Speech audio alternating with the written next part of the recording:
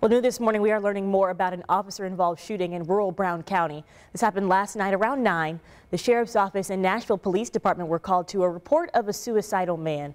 When they got there, the man reportedly pointed a handgun at them, and that's when at least one of the officers shot the man. He was flown to a hospital here in Indianapolis with potentially life-threatening injuries. Indiana State Police are now taking over that investigation.